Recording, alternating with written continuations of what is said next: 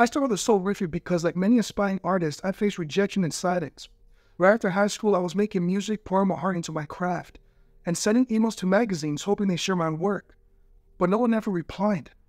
It was discouraging to say the least. I felt like I was shouting into the void, desperately seeking someone to acknowledge my art, my voice, and my vision.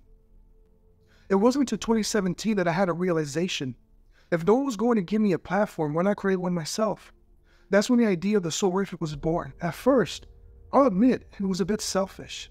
The goal was simple, to build a digital magazine that would gain a following, and eventually, I'd introduce that audience to like music.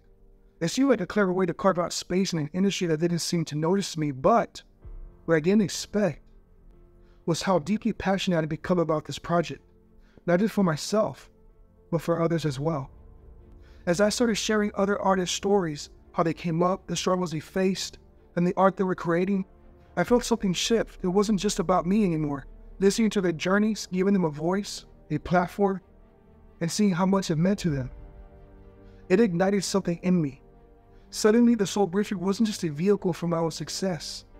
It became a passion project that gave me purpose. It reminded me why I loved being part of the creative community in the first place. There's something incredibly fulfilling about being able to lift others up, to help them be seen and heard, especially in a world that can be so competitive and isolating for artists.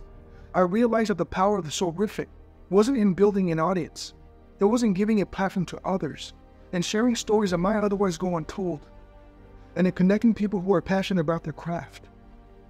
Yes, the SoulRiffic is still in the beginning stages, and sure, I could be chasing the millions of followers or recognition that so many crave in this digital age, but I'm not.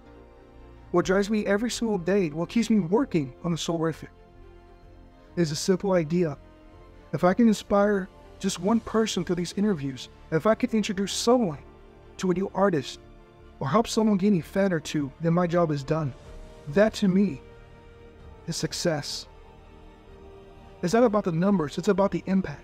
It's about being part of something bigger than myself, being able to shine a light on creativity, passion, and perseverance is what keeps me going. And along the way, I realized that the SoulRiffic has inspired me just as much as I hope it inspired others. So if there's one thing I've learned from this journey, it's this. Sometimes your initial dream may evolve into something even more meaningful. You may start with one goal in mind, but the path you take can lead to a purpose greater than you ever imagined.